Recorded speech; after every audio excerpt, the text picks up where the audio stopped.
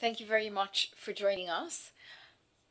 We have just heard from a previous witness that on the day of the murder of Mr. Wickrematunge, on the 8th of January 2009, there were 5 burner phones that were attributed to the Tripoli platoon of the Sri Lankan military intelligence that followed him. My understanding is that you have analyzed the cell phone data relating to the movement of these 5 burner phones and of the phone of the victim. Would you be able to introduce yourself and your work for the benefit of the tribunal? Yes, of course. My name is Robert Tyrone Knight. I'm what they class as a cell site expert. I have previously worked for telecommunications companies in the United Kingdom. I started work for British Telecom in 1979. I then transferred to the mobile side of British Telecom, a company that were then called Cellnet. They are now known as O2 Telefonica. I worked in that area for more or less 20 years. As well as working for BT and Cellnet O2, I worked for a company called T-Mobile UK, who are now known as EE. I also worked for a short period of time for a company called Ericsson's UK. They were supplying infrastructure equipment to mobile telephone networks. Following my period of working in telecommunications, I then spent the next 20 years on and off working in what we now know as cell site analysis, which is a sort of forensics approach to looking at telecommunications data. I've worked for various organisations, including the Forensic Science Service, which was a Home Office UK-based organisation. I spent several years working for the Metropolitan Police Service as a cell site engineer. I've also worked for an organisation called the College of Policing, teaching cell site practice to law enforcement. I am currently working for a company called Footprint Investigations. This is a private company. I work on behalf of prosecutions and defence. I attend court on a regular basis, giving expert evidence in the field of cell site analysis. Could you briefly explain the methodology that you used in the analysis that you performed? Yes, before we start, would you like me to go through a basic understanding of how cell site works? I have a presentation that usually helps if people don't understand the principles of cell site. Absolutely, yes. Thank you. Right, I'm going to try and share my screen. Hopefully it works. This is a presentation. It's very basic, but it should give you an overview of how the cell site works, and then it gives you an insight into how we interpret the data. Network basics. So here we have a representation of 2 UK networks, a company called Vodafone and EE. The principle here is that we've got one mobile phone making a call to another mobile phone. Mobile phones are technically just very low-powered 2-way radios that connect to radio masts. These radio masts are also known technically as cell sites. So in this example, we've got, say, the Vodafone mobile wants to call the EE mobile. The Vodafone mobile detects a cell site that's going to provide it with a radio signal. The mobile device connects to the cell site, makes the call. The call routes via the cell site to the Vodafone core network here. The call routes via connection between the two networks to the EE network. The EE network will send out a message trying to locate the mobile. The mobile sees that message, responds, and then a link is set up between the two mobiles and a voice call can be made. During that process, the networks create what we call a call data record. And a call data record contains several amounts of information. And at the bottom of this presentation, there is an example of the type of information that will appear on the call data record. Could you walk us? Yeah, my question was just whether you could walk us through the various details that you get as for every call that is made through the towers. Yes, this is the information is contained in these call data records. It's the information that I work with to come to my conclusions when I'm analysing cell site. So when we create the call record by the network, the first thing you get is the date of the event. So if it's a voice call, it's the date of the voice call. You then get the time, the exact time the voice call was made. You get the calling number. So that's, in this case, it would be the Vodafone number calling the EE number. So Vodafone is the calling number. EE would be the receiving number. Also contained in the call data records is the thing called the IMEI, which is a unique identification number of the mobile device. So each mobile telephone device has its own unique number. One of the other parameters that are contained in the call data record is the type of call. At the time of this event in 2009, you would normally see voice calls and text messages. So the type of call would be an outgoing voice call or an incoming voice call, an outgoing text message or an incoming text message. Also, they record the duration of the voice call, mainly for billing purposes. They need to bill the customer. With text messages, you do not get a duration because it's instantaneous, so there's actually no duration. One of the other parameters that is captured by the network is that each one of these cell sites has a unique cell identification number, and that will be captured on the call data record. And lastly, as an example on this slide, usually the location of where the cell site is given in the name. In the UK, it's very common for that name to be a name of a building that the cell site sits on. Or it may be the district or the area in which the cell site is located.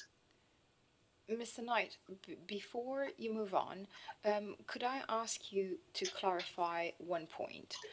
We have heard from our previous witness that the Mount Lavinia Police and subsequently the Central Investigation Division in Sri Lanka obtained this data, the different metadata that you showed us relating to these 5 burner phones and the victim's phone, that these were obtained from the mobile phone provider.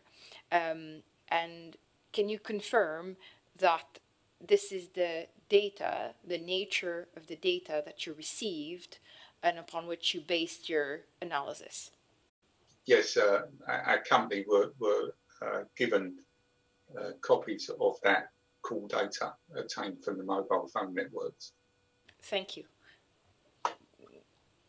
You can proceed with your explanation on the methodology. Yes. I'll just basically skim over this one.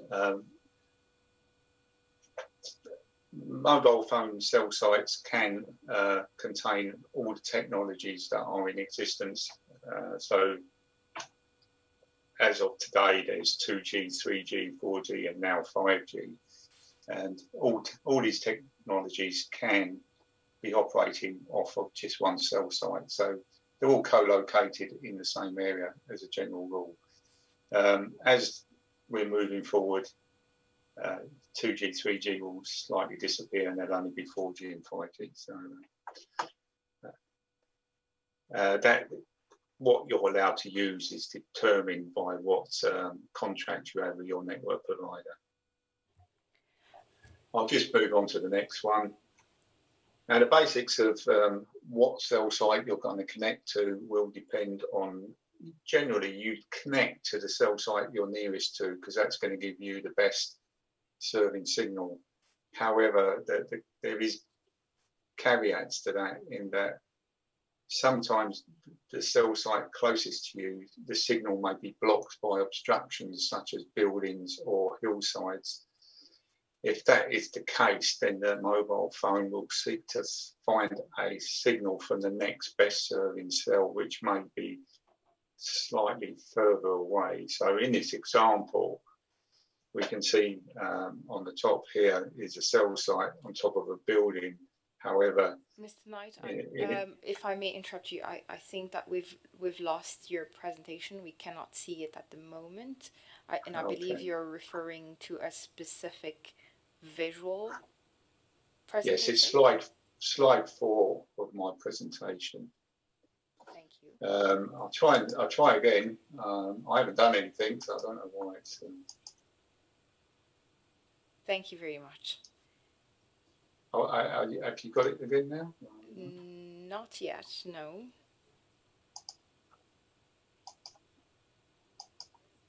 The joys of technology.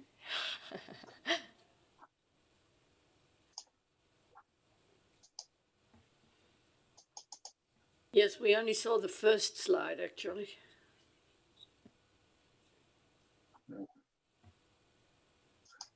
I'm not sure why it isn't working, I'm afraid. Our technical team just signaled that you need to try to share it. Yes, I'm pressing the share, yeah. They've just mentioned that you need to share it and then just not do anything anymore, because I believe there might be something that they need to set on our side. Okay, perfect. Apparently it's okay. Give us a second so that our judges can also have a look at it.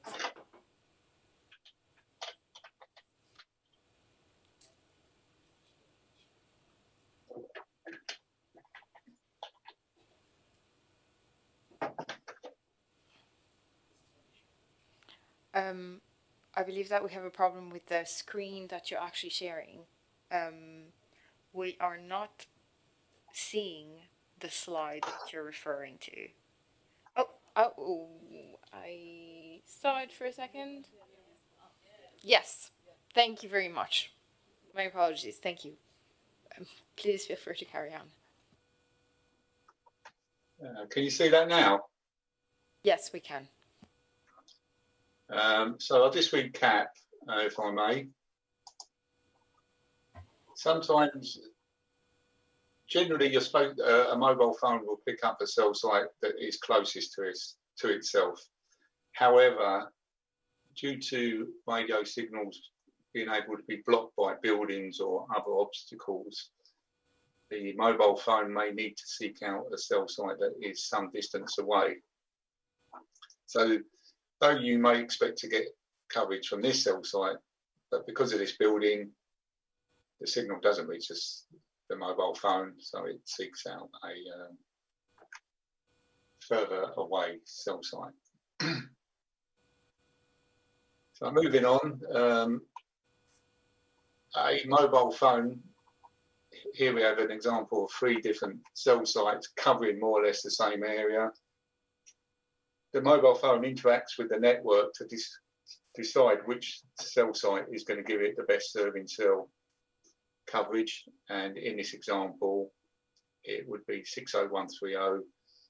This screenshot here is an example of some specialist equipment we use to identify a serving cell. And what makes it the best serving cell is that you get very good signal strength here, and this is very low, and that decides that this particular cell site is the strongest. However, at the same time, it will be measuring these other cell sites to see if that mobile moves, whether those then become the best serving cell site. Moving on, just a few examples of types of cell site that we use in the UK, for instance, and probably similar in other countries. Generally in big cities and urban areas, they are rooftop mounted, and in this example here, there's many cell site aerials. This would suggest that this location is used by all the major networks in the UK. We have 4 at the moment. And again, just another example of rooftop mounted cell sites. The one on the right-hand side is a singular monopole, usually about the size of a street lamp, and they are used to create infill in urban areas where they need more capacity or there's a small hole in coverage. Again, just some other examples of cell sites cleverly disguised as trees. This is a typical example of a theoretical layout of how cell site would be covered by a network. As this is a densely populated city centre area, moving out into the rural area, countryside. So where there's densely populated area, there's more people, so there's more cell sites. The more cell sites you have, the smaller the coverage area of each individual cell site. In a very densely populated area, typical coverage area of a cell site can be less than 250 metres, sometimes 100 to 50 metres. Moving out into the rural countryside and in major roads, not so many people, don't need so many cell sites, therefore the coverage area can be a lot further, up to sometimes 5, maybe more kilometres. A typical cell site is made up of 3 sectors. In this example, sector 1, cell 1 points north, sector 2, cell 2 will point in a southeasterly direction, and sector 3, cell 3 would point in a southwesterly direction. Now each one of these cells, if it's 2G or 3G, will have their own unique identity number. So for each 2G technology working on this particular sector, it will have its own identity number, and the same for any 3G or 4G that would be working on this same sector, and that goes for all 3 sectors. So each one of these sectors for each technology would have a unique cell ID, and for each sector they would have again their own cell ID for each of the technologies. In this example on the right hand side, this is to give you an example of typical coverage area form of a sector. As you can see, they are not uniformed, they are individual, and they can be tailored depending on what the network wants that particular sector to cover, what area it needs to cover. Mr. Knight, So if I can pause you there, yes. Could you tell us a little bit more about the precision of the analysis? How precise is the data able to give you information about the location of the phones? In other words, what is the margin of error, if any? Well, it's very hard to define the margin of error when we're talking about cell site. All I can say is that when a mobile device connects to a cell site sector, we know what sector it connected to because the call data records capture the cell identity at the time of the call is made. So we know that at that time, precise time, that mobile device connected to a particular sector of a cell site. If it's in an urban area, a very densely populated area, then this coverage area can be as little as 250 metres. And that's all I can ever say, is that when that mobile connected to that cell site and that cell sector, it had to have been in the coverage area of that cell site. Thank you. Now, that's as best as we can do on that. Thank you. Could you summarize for the tribunal your main findings regarding the data that you've been provided? Right, these are the events of the 8th of the 1st. So the first map is just to give you an understanding of the locations that we're interested in on this particular day. So location A is what we've been told is the victim's home address. Location B is the victim's wife's home address. Location C is somewhere known as the suspect's home base. Location D is the victim's workplace, and location E, highlighted in red, is what we were told was the murder scene. Now, on the day of the murder, we were given call data records for the various phones of interest. And on this map, in the top left-hand corner, is a series of numbers in red. These were given to us and attributed as the burner phones. The number highlighted in dark blue, ending in 672, I believe is the victim's phone. Could you clarify for us what time frame this specific shot refers to? Yes. At the top of the map, there is a header, and you can see this time period is starting at 07:56 and ends on 08:40 minutes on the 8th of the 1st, 2009. So roughly about 24 minutes. What are the findings that you can read from this data? Right.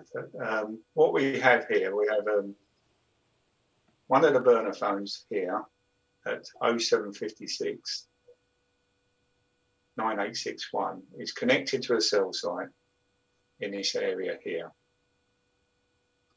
And this S&E indicates to me that this mobile was making or receiving a voice call. These call boxes are taken from the original call schedules and placed into a map for ease of use. So these are just an extrapolation of what the call data records contain. It's just to show you that this is an event by that mobile phone connecting to a cell site, and the location of that cell site is given to us by the mobile phone network in coordinates, usually latitude and longitude. So they're very precise. So we know exactly where the cell site is located, And we know at 0756 that this mobile 9861 connected to that cell site. And the same goes for this event for another phone, 9811. That's 0803. And then we can see that by 0818, that mobile phone is now connecting to a cell site down here, which indicates that the user of that mobile phone has travelled from an area in the northwest in a southeasterly direction down towards, not at, but towards this location A. There is then a further event for this mobile ending 9811 connecting to another cell site just a few minutes later, again indicating further travel south towards location A. I now move on to the next map, where there is a time period now starts from, again, 0756 to 0840 on the 8th of the 1st, 2009. So we have the victim's home address here. And this particular box here, this large box containing multiple entries of call data records for various burner phones. And you can also see now at 0807, there is an event, a voice call from the 9672 mobile, the victim's phone. Now, what this indicates here is that all these phones, all these mobile phones are all connecting to this cell site that's located here. And what this tells me on this name, this is called DCS2, I'll give it the short version. That suggests to me that that is on sector 2 of this cell site, which would be either pointing in this direction or that direction. So in an easterly or southeasterly direction, and would more likely provide coverage to the victim's home address. So this suggests here that the victim was at his home address and that these mobile phones ending in various numbers of 9951, 9812, 9831, and 9811 were all operating in the area of the victim's home address. Could you clarify for us, could you clarify for us whether some of these calls were between the 5 burner phones? Did they call each other? Yes, they were actually. I did check this before coming on this afternoon. Within the main call data records, I mean, I can show you if you require further detail, that all the burner phones were mainly contacting each other throughout this period. So what we see here is that they're mainly static on this cell site, whether it be on the sector 2 or there's one event here that's sector 1 that's slightly suggesting some sort of slight movement, and a couple of the mobile phones move onto these cell sites, again indicative of some sort of movement in the general area around the victim's home address. So during this period of time, which we got starting here at 0756 and ending at 0840 on this site here, we have these mobiles moving around the area of the victim's home address, whilst the victim is likely at or near his home address at 0807, 0830 and 0831. But moving on to the next map, we then see some movement by if I just go to the victim's phone first, having been operating down here at 8:31, there is then movement up this route here, as we can see by the connections to these various cell sites by the victim's phone 9672, 0842 and 0847. So that would suggest that the victim has left his home address and travelled in a northerly direction along this route here. And what we can also see at the same time is some of these burner phones are following a similar route by the very fact that they're connecting cell sites along that same route. Though on this map we only see 3 incidences of the victim's phone, because that is all we have for this time period, which is 0840 to 0854 on the 8th of the 1st. And during that time period, there's obviously more call records from the burner phones because they're actually calling each other. So we have some of these burner phones that have been operating in and around the victim's home address, following a similar path as the victim travels north, and the burner phones then heading in an easterly direction towards the victim's wife's home address at location B. And if I move on to the next slide, we can see this again.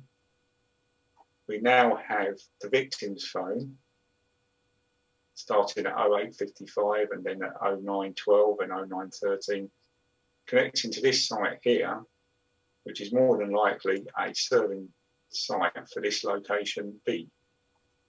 And what we can also see is that some of the burner phones have followed that same path. And incidentally, this particular blue phone here belongs to is attributed to one of the military personnel. So now, not only have we got burner phones in and around the area of location B, the victim's wife's home address, we've also got a mobile phone that we've been told is attributed to one of the military personnel. So between the period of 0855 and 0920, we now have the victim's phone moving across to his wife's home address, and at the same time being following a similar route, some of the burner phones, plus a military personnel phone in the same general area, not necessarily at the wife's home address, but in the same general area.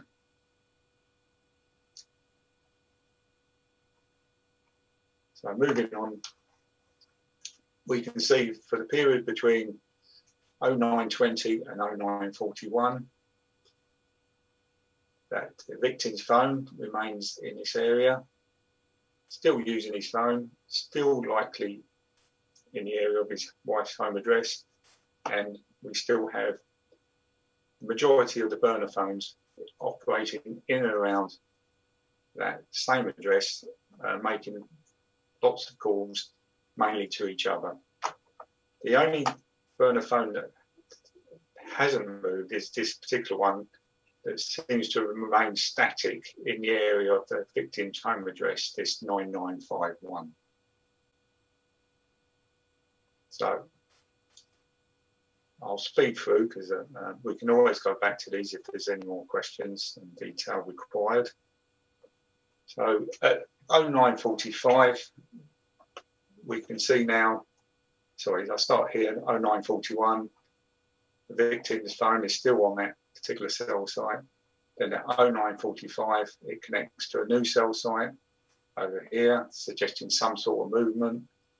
And then 0949, the victim's phone has moved to this cell site, again, indicative of movement. So we've now got what appears to be the victim moving away from his wife's home address, heading in a westerly direction to this water expanse area, and that there's then similar movement for some of these burner phones. As you can see, within a short period of time, they're connecting to the same cell site here at 0949 and up to 0952 with the victim's phone.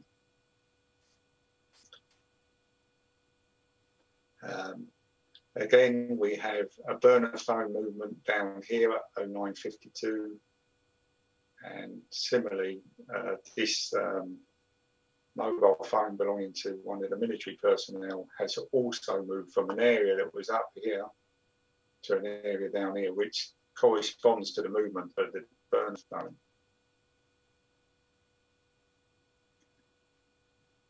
Moving on, slightly later in the day now at 0952 to 1002, we can see some more movement from the victim's phone at 0954, 0955. It's now moved in a southerly direction to this area here. And then by 1001, it's gone to an area just southeast of his home address, suggesting again that the victim is travelling in a southerly direction, having previously been over here at his wife's address. And again, as you can see clearly, the burner phones are following in a similar route. Moving on to the next slide, we are now in the period of 1003 to 1014. The victim's phone here at 1005 and 1010, suggesting that the victim may have been stationary here for a few minutes, maybe 5 to 10 minutes, going on the time of 1005 and 1009, connected to more or less the same site, though different sectors, or maybe stuck in traffic. Again, we can see corresponding movement of the burner phones following a similar path using the same cells in this instance here between 1003 and 1013, and also these cells here which suggest that they're moving around in this general area. And then just going down to the next slide, there are now in a period of between 1016 and 1013. We can now see that the victim's phone at 1018 has gone past and connecting to a cell below his home address to the south. And then by 1023, you can see here that the victim's phone is connected to what I believe is Sector 2 because of this, the naming convention. You can see it says DCS2. That suggests to me that it's Sector 2, which would be pointing down in probably a east or southeasterly direction. Mr. Knight, again, if you'll allow me, at what time do you have the last phone call and the last geolocation in relation to the victim's mobile phone? And can you show us which cell site it was connected to? Yes, we can see here that, as I just said, 1023, the victim is here, and that coincides with the location of the murder scene. But strangely enough, at 1030 and 1031, there's two more events there, which suggest it might have moved slightly north of the murder scene at 1030, 1031. I don't know I can't remember what time the murder actually occurred, but that's the last call there at 1031. And as we can see, the burner phones just prior to